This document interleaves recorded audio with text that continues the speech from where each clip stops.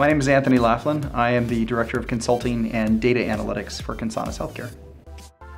And I will be discussing why you want to use data to communicate your value and not necessarily donuts.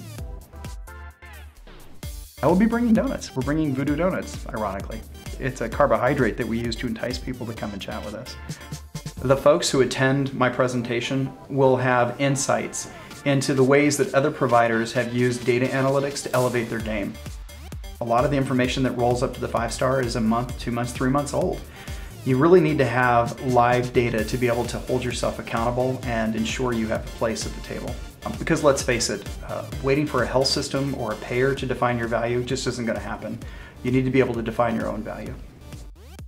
I think a lot of people come to the presentations and they think they're going to hear yet another spin on healthcare reform or data analytics, and when they finally understand that we're coming at this not as a vendor, but as a provider, because we own so many facilities and we've actually walked the walk.